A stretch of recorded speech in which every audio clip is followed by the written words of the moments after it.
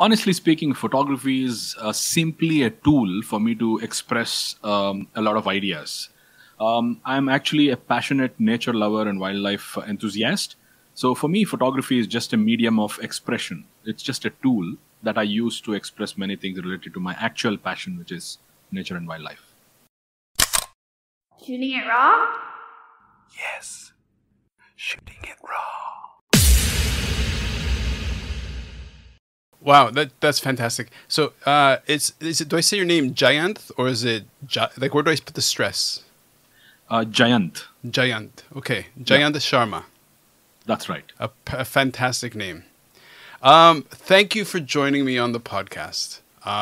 It's a strange podcast because podcasts are audio and we talk about photographs, but the photographs are really just how I get to learn about and share, what makes you tick. And so I stumbled upon your incredible photography, and I reached out, and you were very, very kindly agreed to join me. And so you sent me some photos. You sent me four. Well, you sent me more than four, but I've selected four, and they're all mind-blowingly good. Thank you. These are incredible. So let's just dive in, and then we'll get to learn a little bit about who you are. Okay, so the first one, just so I can describe it, is it's nuts. It's a photograph of a giraffe standing on a grassy kind of stretch of savanna, I guess. The land that the giraffe is on is quite flat. There's just a hint of what looks like might be acacia trees off towards the horizon. The lighting hitting the giraffe is very high key, so it's like the contrast is way up. The pattern on the giraffe is really kind of stark and bold. And what really makes the photograph as well is the sky is quite like dark gray to dark blue. It's quite dark, but there's the prism of a rainbow off in the distance. And so for anybody who's listening to this, you have to go to the website or to YouTube or whatever to see this image. It's just it blows your brain up because it's just incredible. So walk us through this photograph. Sure. So as I said, right, I'm mostly using the camera to express a lot of things. So for me, being a wildlife photographer, wildlife photography is not just documentation of what I see in nature. Also, it's a form of art for me. So I'm more of a creative nature photographer than somebody who documents, let's say, a species or a behavior or some activity and stuff like that. So it so happened that this is Masai Mara in Kenya. It's a savanna, as you said. And in the early afternoons in some months, it rains a lot. So because of the proximity to Lake Victoria, precipitation on most afternoons around 4, you can expect rain here. Mm-hmm.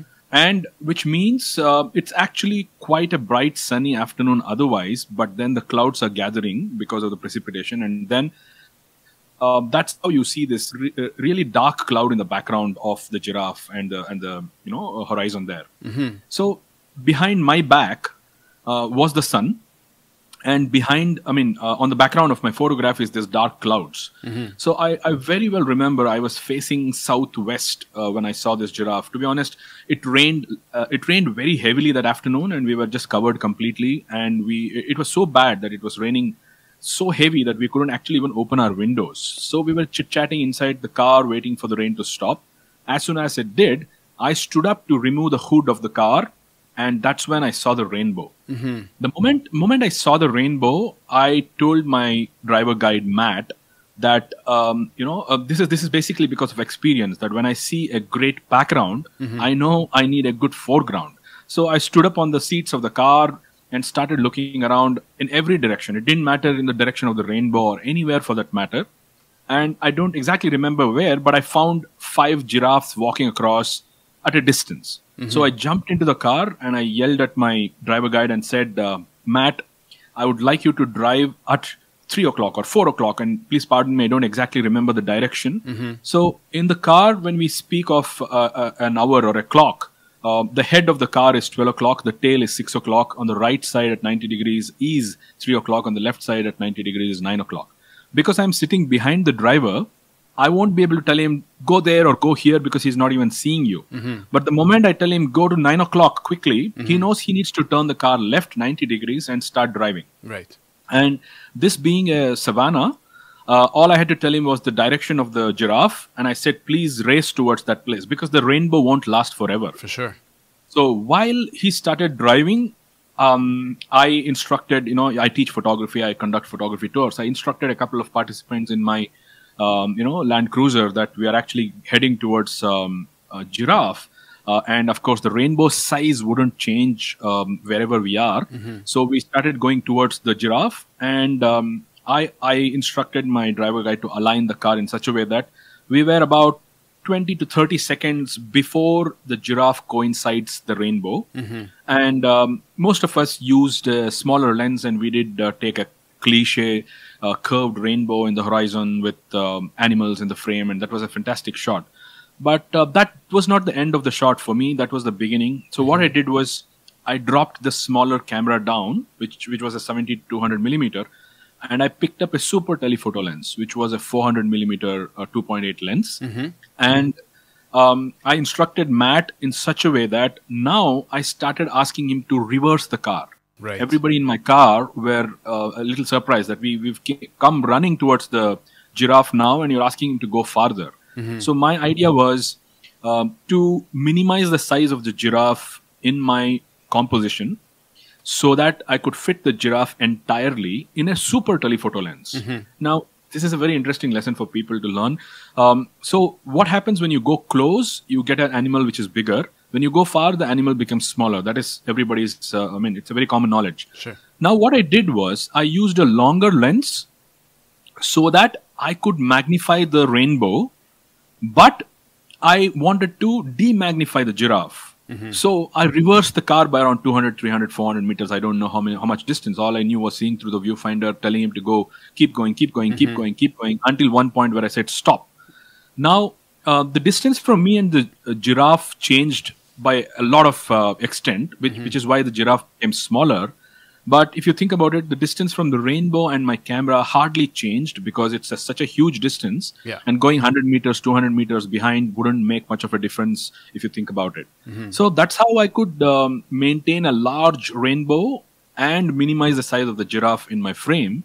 And thus was this photo born by creative thinking on the spot. No, it's okay. So I've been doing photography for decades. So I've been around images for a very long time, and obviously, and I'm drawn to wildlife and nature photography.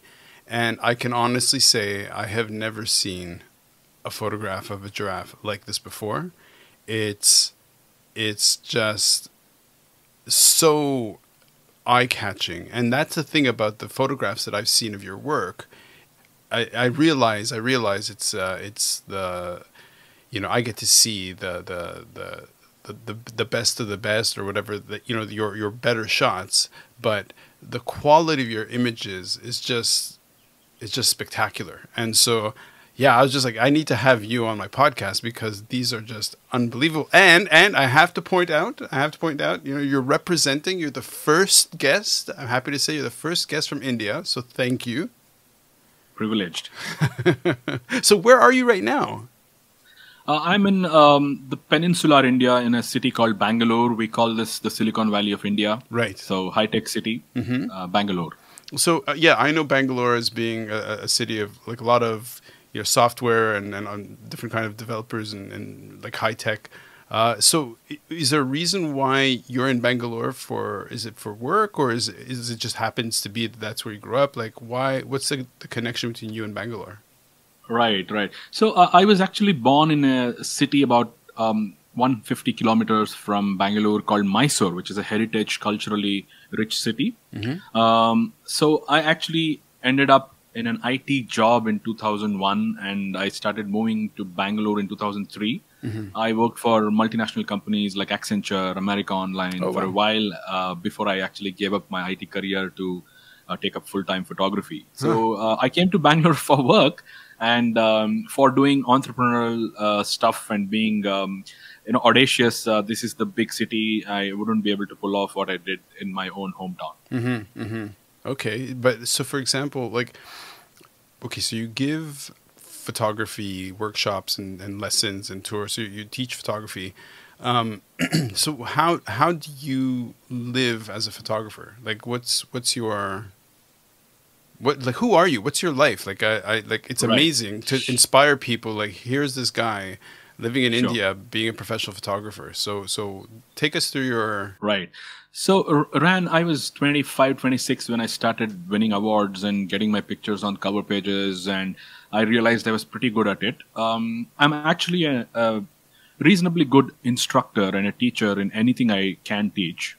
So, it need not be photography. I can teach web design as passionately and creatively as I do photography. So, I realized very early that after I quit my job and tried to become a photographer full time without really knowing too much about the world of wildlife photography, I realized very soon that I wouldn't be able to make a living just selling photos and prints and stock and stuff like that.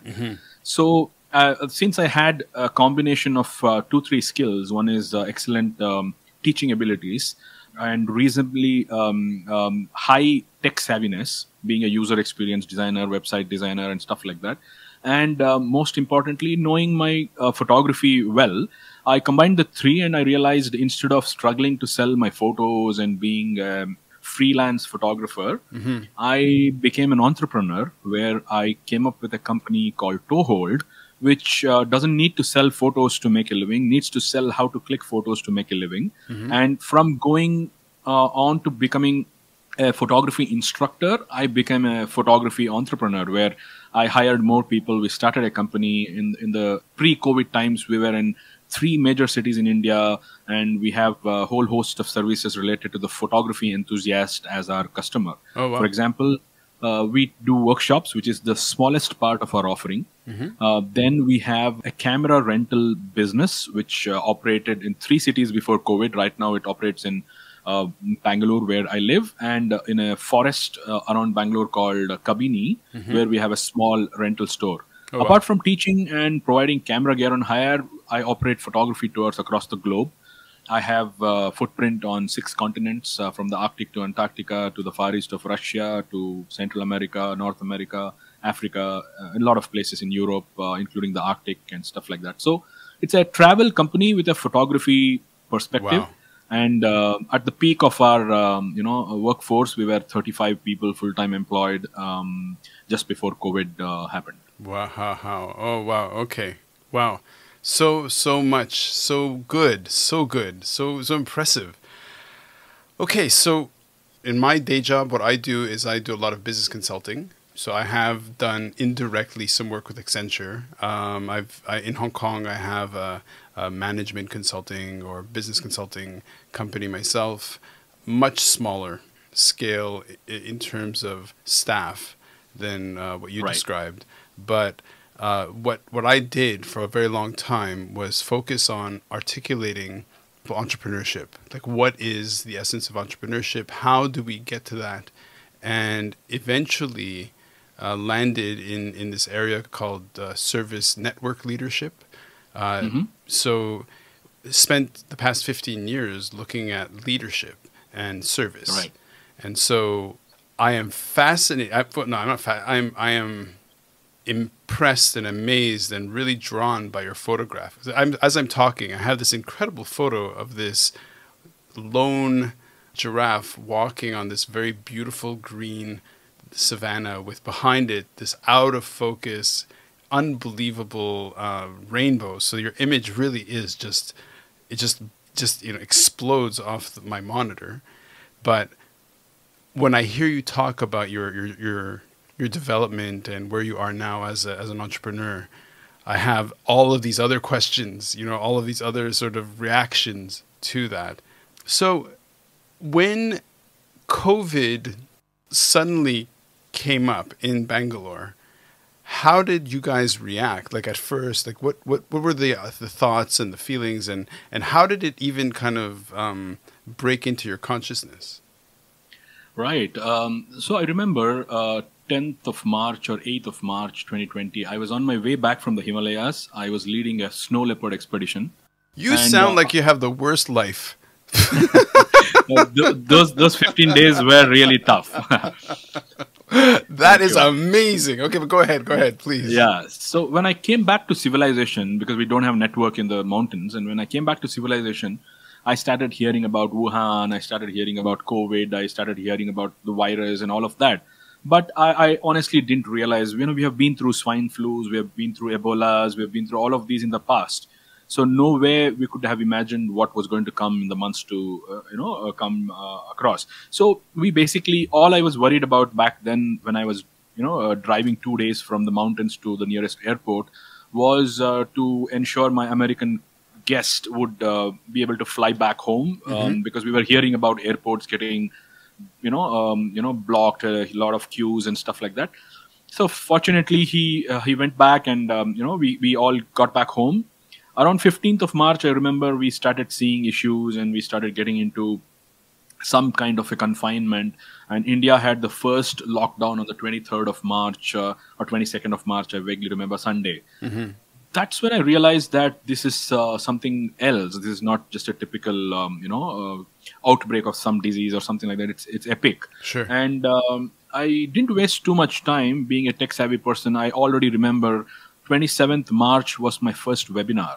So I already was pretty good on social media and had a lot of activities going on. So I remember the last week of March was a lot of fun Instagram lives and Facebook lives and inspirational messages and stuff like that. But I suddenly realized, hey, this is not going to stop in a week or two.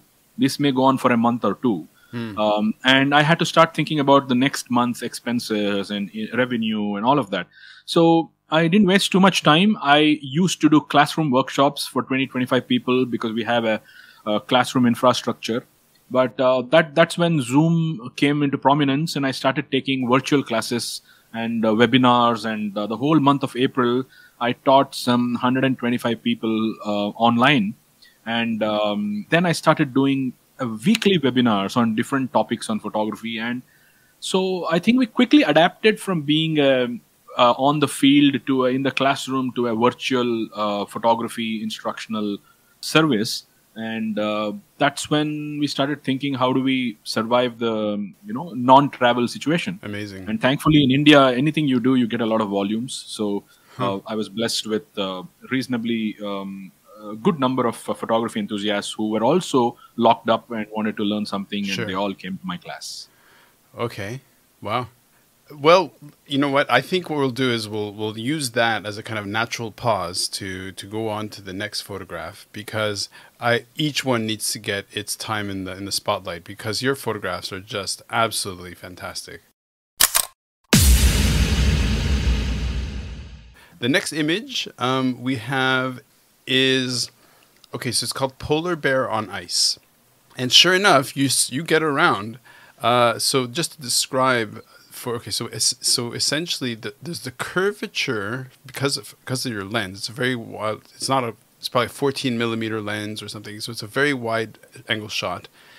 The horizon is really curved, right? So you get this feeling like it's almost like, oh, we're on the planet, and the planet is curved. So even though it's essentially 3/4 of the image is dark ocean or sea with all these broken bits of ice, and you can just see the sun over the horizon, and the sky is quite overcast.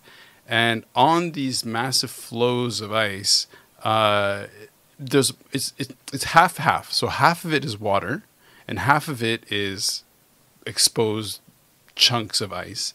And there's this one lone polar bear. It's a very stark image, but it's almost hopeful because it's mostly monochromatic because of the darkness of the sea and the whiteness of the ice, and then the paleness of the sky. But the sun and the polar bear have this sort of warmth to it. So Why don't you talk to us about this image? Sure. Apart from the fact that it has won me a lot of prizes, I would like to explain what went through when I did this image. So it was an Arctic expedition, Svalbard. This was the autumn in Svalbard, which is September. I mean, for an expedition like the Arctic, you cannot be like in Africa having an exclusive jeep or a Land Cruiser. You have to share your ship with multiple people. And I remember I was with 35 photographers on this expedition because it's an expensive trip. Wow. The more the people, the lesser the cost. I do myself conduct expeditions where the cost is $10,500, where only 10, 12 people are there. But this one was a relatively less expensive photography expedition, which was organized by my Norwegian partners, and we were around 35 people on board. We do hear a knock on the door when somebody spots a polar bear at a distance from the bridge of the ship, and that's when we start putting on our warm clothing, our hoodies and gloves and shoes and all of that, and we rush to the upper deck of the ship so that we see the animal, and most often we see it at a distance. And likewise, we all carry a super telephoto lens, a 70 to 200 millimeter lens, and we all went up and we saw this polar bear was at quite a distance, maybe about 400, 500 meters when I first saw him. And I don't know if it was a him or her. It's tough to recognize bears. It was a bear which was sitting on a chunk of ice. Now, as the ship started slowing down and slowly started getting closer and closer to the bear, we realized this bear was not afraid of the ship at all. So we make fun of these kind of bears, calling them photo bears. Okay. There are two kinds of polar bears that I have come across. One which sees a ship and simply runs away. I suspect that is because of the experience it has had with poaching or with hunters and stuff like that, because polar bears can be transcontinental. They can be hunted in Russia and they escape and come to Europe, and they go to Canada where they're hunted again, maybe. Oh, wow. So there are some bears which see the ship and just run away, while there are some who see the ship and they show a sense of curiosity and inquisitiveness, and they start coming closer. Maybe they smell the bacon in the kitchen. I don't know. So this one was a photo bear in our terminology. So it started walking towards the ship while the ship started slowly drifting towards the bear, and that's when we started clicking pictures. And like everybody else, I started using my telephoto, getting the whole bear in my frame. And then when it came very close, I realized I started using a 70 to 200 millimeter, and everybody were firing. All I could hear was 35 people into 5, 7, 8, 10 frames per second, and it was like a cacophony of shutter frames being heard. But I don't know how I realized that the only way to be making a picture which was different here was to try and do something which the 34 of them were not doing. And I instantly picked up my 24 to 70 millimeter lens, and I started framing the shot in a wide angle. And I do have a lot of frames which are not a fisheye perspective, where the horizon is rectilinear and it's a straight line. And I did capture a lot of habitat images, as we call it. In other words, environmental shots. So the thing which makes me this photo an interesting photo for me is it narrates the plight of the polar bear in some ways, because the polar bear is losing the ice below its feet due to global warming, climate change, and stuff like that. On this very expedition, I did see a lot of polar bears which were stranded on islands which didn't have any ice around it, which meant they had to wait for the next season sea ice to form and the drift ice to come before they ventured out on the sea long distances to find seals and walruses and whatnot.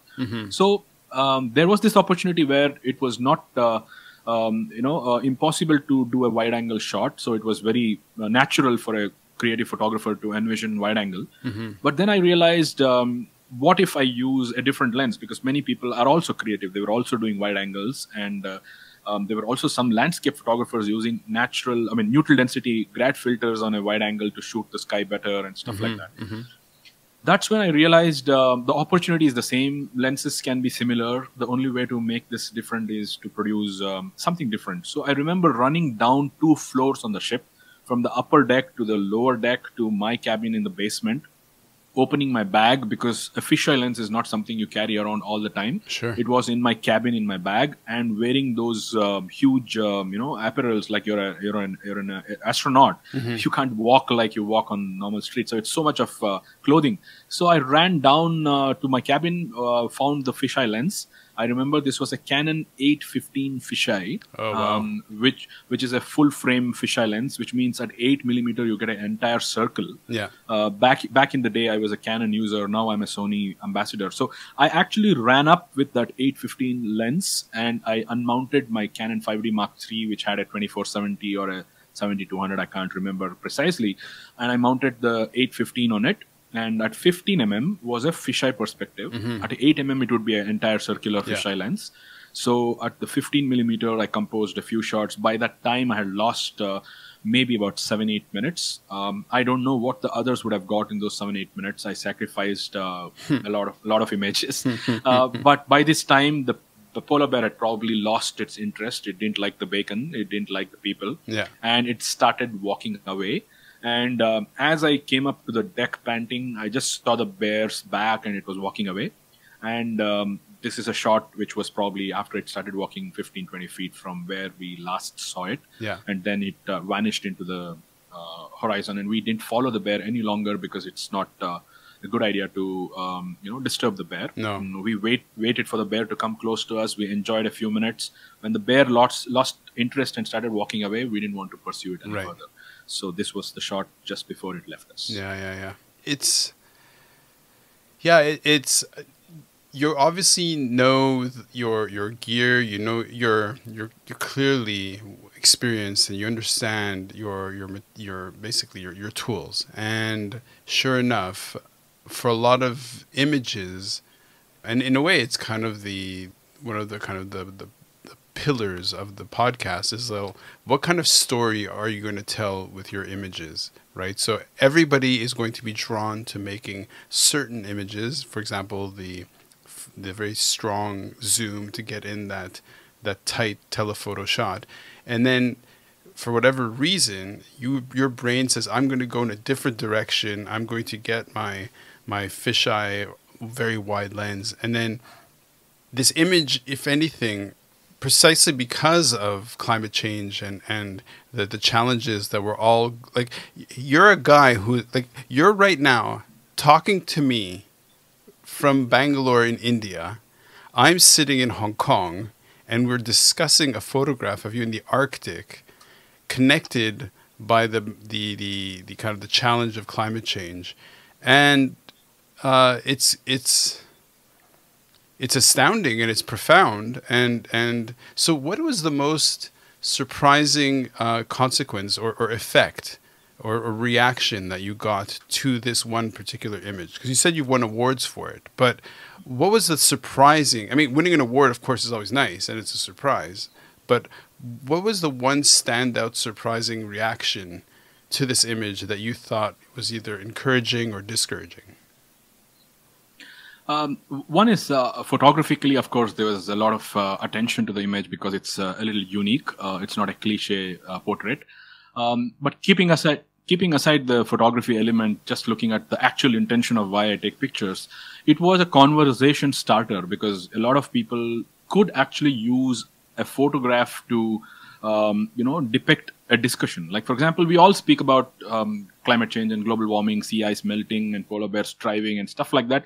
But, how can you show a lot of these in one image, which was probably the best thing that happened with respect to this image. People could talk about so many such things showing this image because, it's the plight of a polar bear. It's the shrinking sea ice. It's the melting ice. It's the fragmented ice flows. It's like the polar bear is walking away from you, which is like a philosophical, it's a metaphor for, you're losing the animal from your planet kind of a feeling. So it was poetic for me, and also a lot of people could relate to it from that perspective, apart from it just being a sharp photo with a beautiful sky or photographically speaking. Apart from that, it struck a chord with a common man. I do remember it had all kinds of discussions. I did have a lot of people who also were completely contradicting my interest, and they were asking me, hey, we have a lot of issues in India itself. Why do you need to go to the Arctic to take pictures of polar bears to, discuss conservation and all of that? So this is an image I used to tell people in India that exactly like what you said, you're sitting in Hong Kong, I'm in India, but why are we talking about the Arctic? Because everything that we do in India affects the Arctic, and what happens to the Arctic affects India. Yeah. So that interrelation between poles and polar regions and virtually even the rainforest and everywhere in the globe to where we are is something which is not very easy for a common man to understand. Sure. They think India is a political boundary, so you need to work on tigers if you're an Indian wildlife photographer. And I did get comments that we have the Sundarbans, which is a mangrove, and we have tigers suffering there because of tidal, for example, cyclones and all of that. So I use this image to say that if you protect the Arctic, if you make sure the global warming slows down, the sea ice melting slows down, that's when the mangroves will not die because the water levels won't rise. For sure. And that is how you can ensure that you protect a tiger. So if you don't learn the problems of the Arctic, you're not going to save the tiger in India. And that's the kind of conversation I can have with an image like this, which is probably the most precious thing for me. That's great. Fantastic. Through the podcast, my mission is also to kind of share great photographs to other audiences, to other people, and hopefully through a conversation that inspires them to find out either more about you or about your work, and also just to connect with this image, because it is really powerful. It is just really great.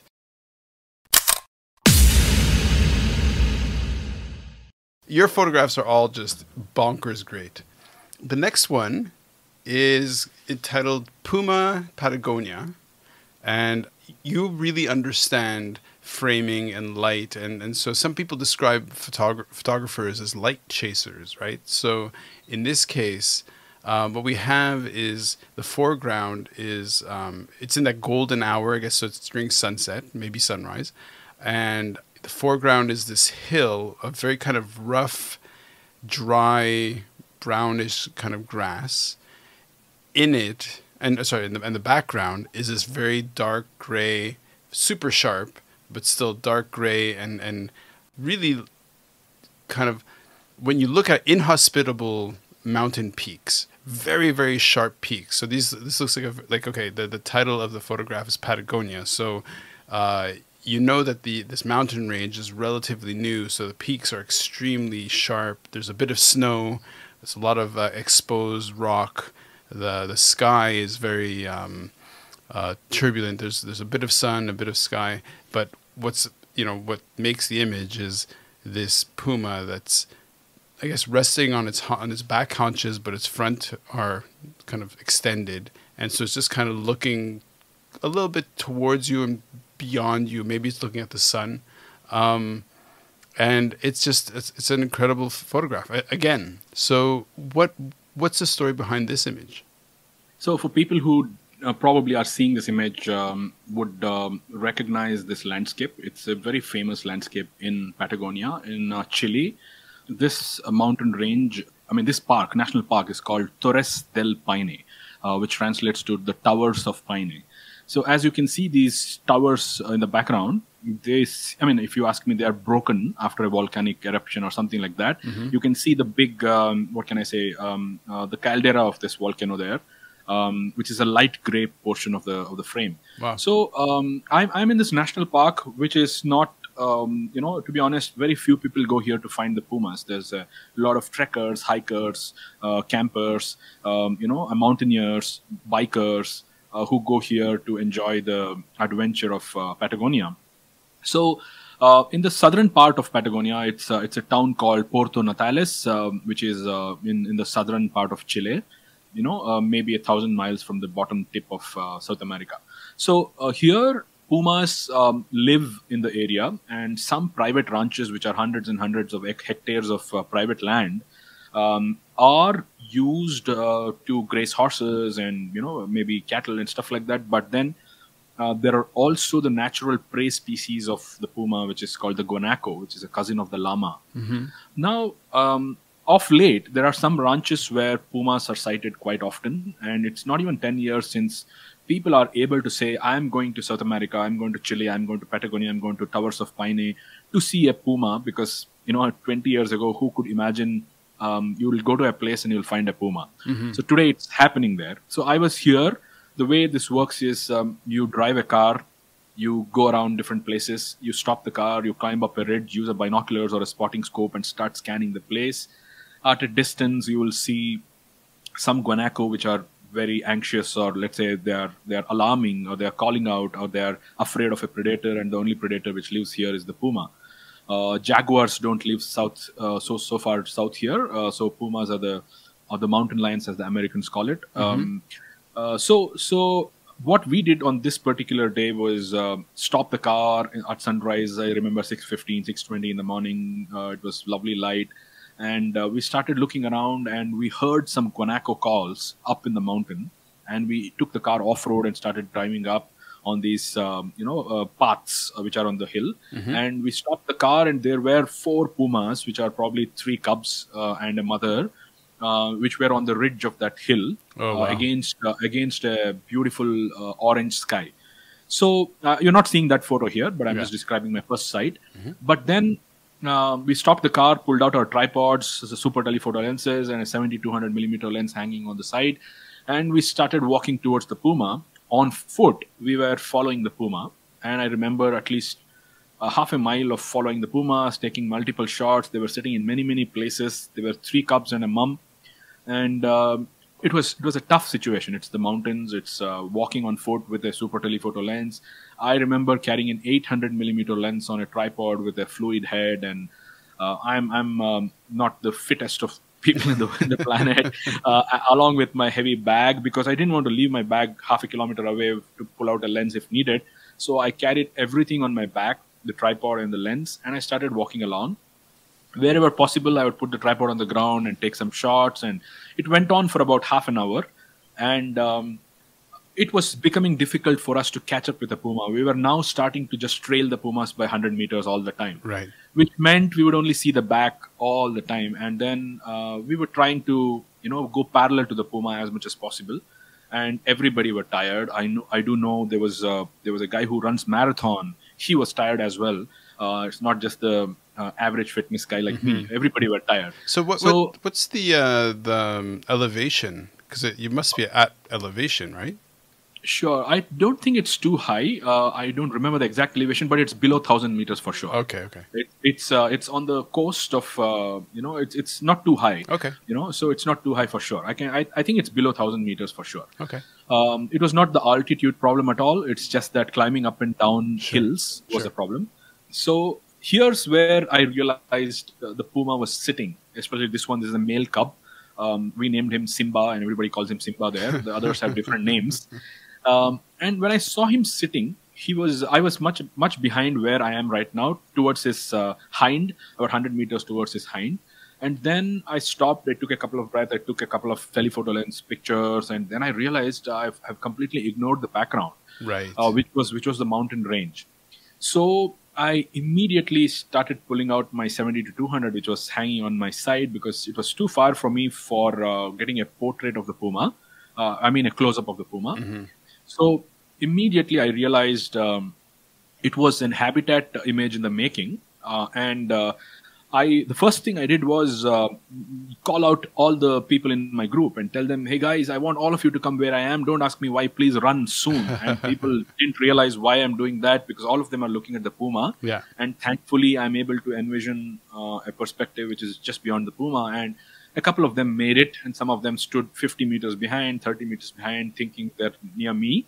But whoever came closer to me, because I couldn't shout because there's an animal there. Yeah. You can't keep yelling instructions like you're in a safari car. So you had to be soft and make sure the puma doesn't run away. And it's a wild animal, mind you. It's and not just one of it. There are 4 of them. Yeah.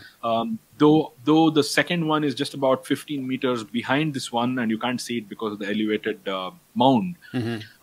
So all I was envisioning here was a great a shot with all the elements of the story coming in one frame. Like the place where we are. People who know Patagonia know the Towers of Paine. There's no need to explain it if you've seen the place or seen the posters. Yeah. And then the moment they see this photo, they know it was shot in Patagonia. I didn't even have to title it for people who have been here. Sure. Of course, if you've not been here, you wouldn't know the place. But then this was a great opportunity to show a habitat with a landscape.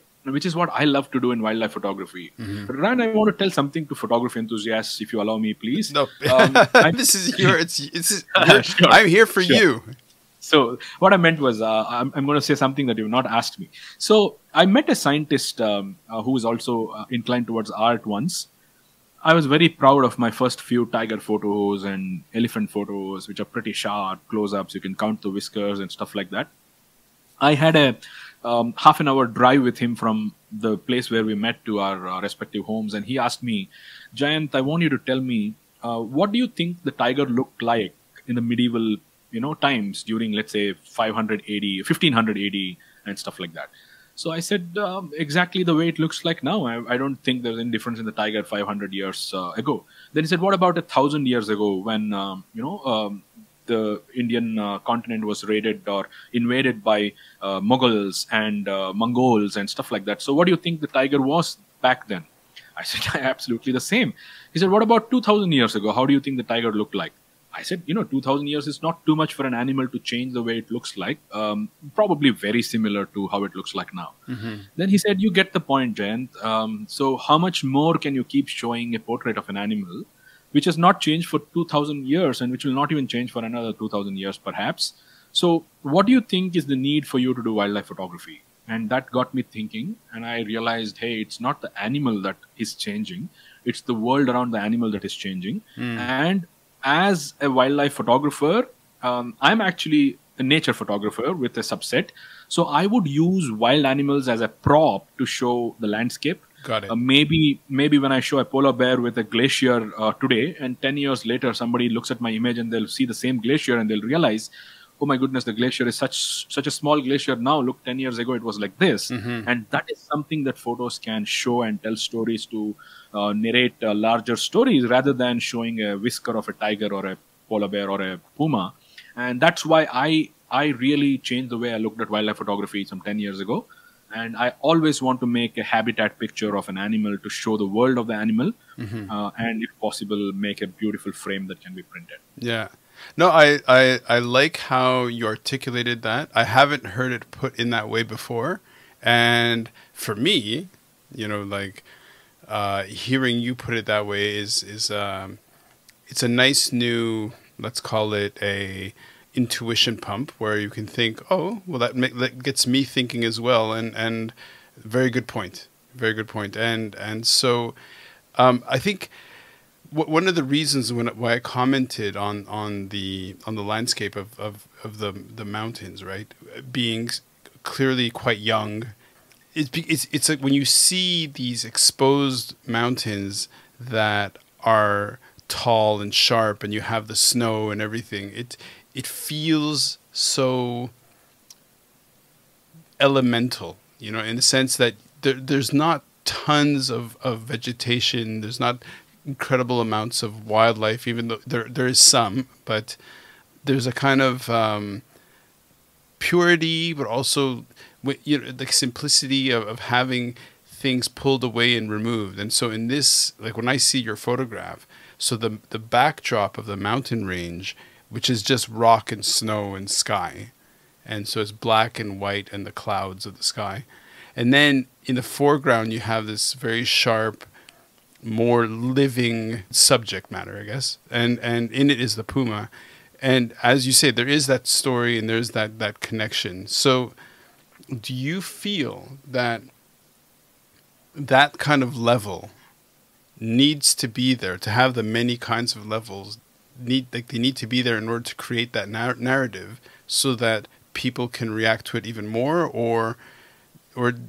do you worry about your audience reacting to the images as much as when you're in there?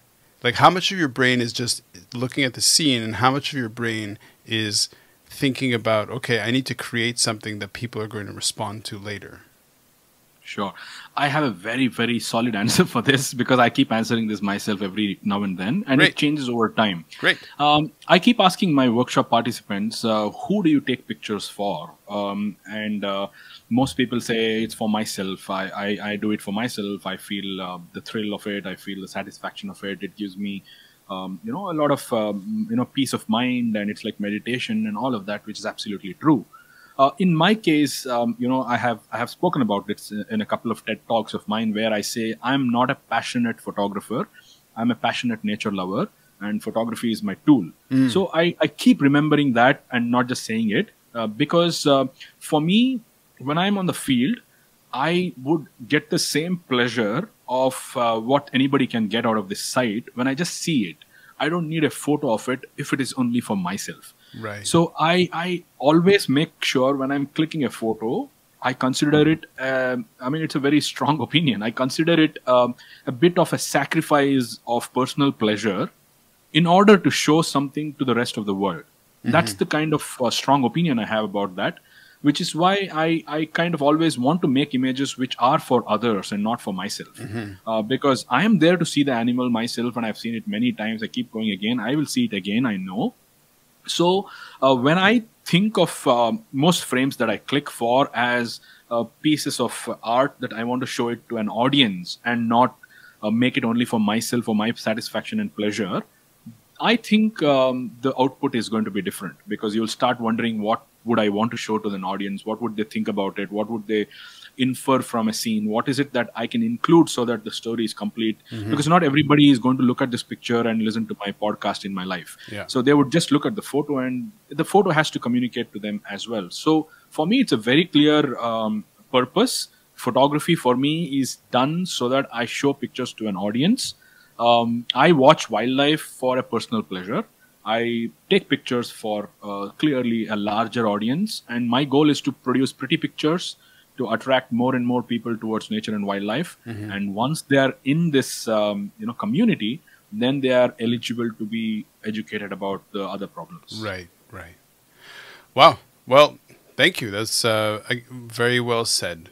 And I'm going to use that as the segue or the stepping stone to move to your fourth image, which in a way I didn't know it was going to be like this, but I'm a little bit cheeky sometimes, so I kind of like the fact that it's going to contradict a little bit of what you had just said. As in this photograph, it's a tiger with a black background. It's just so juicy, so perfect, so incredible. It's essentially, it's like, it looks like a studio photograph of, so let's say 85 or 90% of the frame is jet black. There's no detail. It's all shadow, it's all dark. And then in this high contrast, you have this unbelievably beautiful animal in this kind of, all you see is little hints of the ears. You see the eyes, the face, the muzzle, the whiskers of the mouth. The mouth is open. You see a little bit of the shoulder, but it's essentially a tiger in profile looking from left to right. And I'm not doing this to be a jerk, or to be an ass, but okay. So here we have a photograph which is completely removed from its surrounding, from its setting, and Right. and so how does this fit into the story that you want to put out today? Sure. Yeah, it's not that every image I make is a habitat, landscape kind of an image. So what I would call this image is a low-key spotlight image. So the purpose of this image is philosophical to me. It's like tiger coming out of nowhere into focus and into light. So this was so being a designer in the past, I kind of used my creative design skills as much as possible while I take photos. I don't manipulate photos, in the sense I don't use Photoshop to manipulate a picture and make any image on the computer. So with respect to this photo, how this photo was shot is basically a tigress, which is very popular in India. Everybody knows the tigress. She's called Noor, and she's walking on the road at around 11 o'clock in the morning. I am the only car there because all the tourists leave at 9:30. And being a special photo permit, you can stay the whole day, which means you'll spend the whole day with the tiger. Wherever the tiger goes, you're at a distance and watching it and following it and seeing what it does. And here I am reversing my car and the tiger is walking head on towards me. And she walks through a forest patch where there's hardly any light because it's 11 a.m. It's pretty bright sunlight. but because of the canopy of the trees, it's a shadow. So suddenly there is a beam of light falling on the path, and she stops in multiple places to look for spotted deer and look around she's very cautious, right? So when she stopped in one such spot, I immediately, I'm sure you understand dynamic range, and I realized the dynamic range of the shot was pretty less, because there's a lot of shadows in the frame, and there's a huge beam of light which is falling on the tiger's face.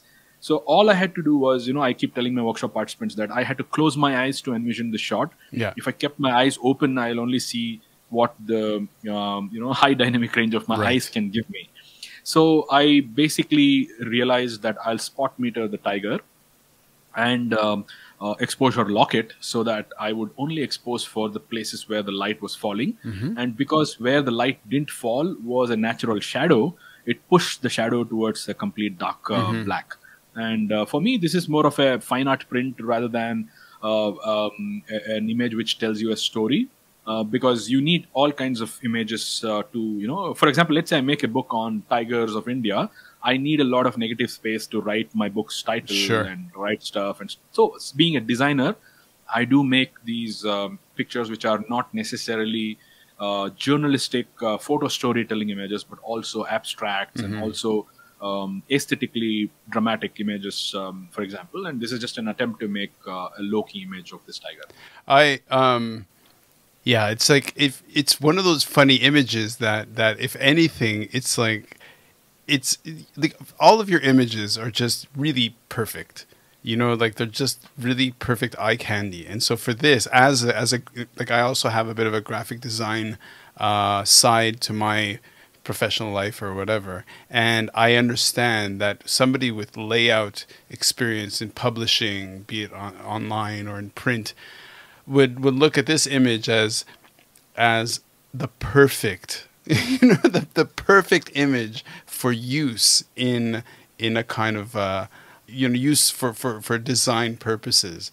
And on the other hand, on its own, just the tiger by itself in the light, and because the rest is so underexposed and black, you really get to appreciate, for example, the coloring of the fur, and it's a masterful shot. So I don't even know how old are you? I'm 41. You're 41, dude. You're amazing. Okay, let's pull back. Let's just pull back the focus a lot, and then so for whatever reason, you channeled your, out of necessity and interest and curiosity, whatever, decided to create this business where you're bringing photography to people, and it's also bringing you into this space of talking about photography and all this stuff. So talk about your business, like sell, like it's amazing. Like, so it's the website's called, what's the website, and talk about that. The brand is called Toehold, TOEHOLD, toehold.in is our website. So my company is called... So toe as in your toe and hold? Just yeah, that's right. .in. So Toehold is one word in English, like a foothold. Toehold is, many people ask me why this name for a company like yours. So it's again a little philosophical. So if it's a mountaineering terminology, when you're climbing a mountain, you need a toe hold to grip your toes so that you can climb upper areas. So you can get the uplift. So you need a small place to put your toes in and get the grip. And I look at my company and my role in this cycle of services as a toe hold, because I ensure people step on us and they climb greater heights. One of my punchlines is called Summit Up, because when you climb on a toe hold, you get up and you can summit to wherever you want to go to. Right. So that's the company name. As a business, as I said, we are in our 11th year right now. Wow. And probably the toughest 10th and 11th year I could have imagined. I had a great plan of celebrating the 10th anniversary, but then it was in a lockdown on Zoom that I had to do it. Wow. So, it's a challenging phase of business for me. 2019 was the last big year for us. After that, it's collapsed because of travel restrictions and virtually haven't been out of India for 15 months now for the first time in 14 years. Wow. And yeah, I mean, the usual challenges of an entrepreneur, right now. So unless you want to talk about it, I think it's an exciting time to see what can be changed in the business model and be a little more, what can I say, weatherproof, versus just hang in and wait there for the world to become normal and Right. get back to what we were doing. So what landed you in? Okay, so two questions really. So what landed you into photography? So at what age did you kind of get a camera and then go and say, I like this. I like using this as my mode of expression. Right. It's a very interesting story. My father is a photographer. Oh, okay. He ran a studio. He was employed by the archaeological department as an archaeology photographer. Wow. Okay. So that's where it comes from. Okay. And he also taught photography. So that is also something which is important in my life. Wow. But I must tell you something. I had never imagined I'll take pictures. I do have a photo of mine when I was 4 years old with some kind of a camera taking pictures of a neighbor, a girl was posing for me, and that's the earliest memory, or let's say a document of me holding a camera. How old were you? 4? 4 years old, yes. So that's because I was born in a studio. I used to play hide and seek in my dark room, and no friend of mine could catch me because they were all afraid of the dark room. So I don't know if you guys know what's a hide and seek. I'm sure it's very similar in all parts of the world. Sure. So that was my background. But then my father also used to provide photography services to my school. Okay. Which means he would come and take pictures of events at school, cultural programs, and fancy dress competitions and prize distribution ceremonies. And I never thought that was a great thing to do, because I would see a lot of my classmates' parents give him instructions that we would like our daughter to be positioned here and there, and my father was the service provider. As a kid, I would never feel good about my classmates' mom or dad instructing my dad to do something. Sure. And psychologically, I never enjoyed imagining being a photographer myself. But I must admit, involuntarily, I was learning stuff. Being in the studio in my summer holidays, I would sit in the cash counter, and I would start billing people. And back in the days, in the 80s and early 90s, people would walk to a studio to take photos, and there was no digital photography. Yeah. So that was the time when I used to see the business of photography, but never inspired to do photography, because I was not passionate about the genre my father was into, which was pictorial photography or studio photography, commercial photography, and stuff like that. So only when I was 19 and 20, I started gaining independence to go farther and started going to the forest. The first time I went there was just as a bike ride and to a place where there was no traffic. And then I realized how much I liked the forest. As a kid, I was always interested in nature, but then didn't realize that it would be such a passion. So once I knew that I'm madly in love with nature and wildlife, it just happened that the camera became a tool for me to use to express my passion. So that's how it started. Wow. Jayanth, I really appreciate you taking the time and sharing just a little crack in the window of your work, because it's amazing. And thank you very much for inviting me to join this. I'm looking forward to the outcome of this. And I'll be very happy to share it with people. Oh, for sure. Listen, thank you so much, and best of health. I don't know how things are in Bangalore in terms of COVID. I mean, I hope nobody in your family or circle has been really impacted by COVID, and I know India right now is going through some really difficult, hard times. So best of health to you all, really. Thank you, Ryan. Thank you very much. Shooting it raw? Yes, shooting it raw.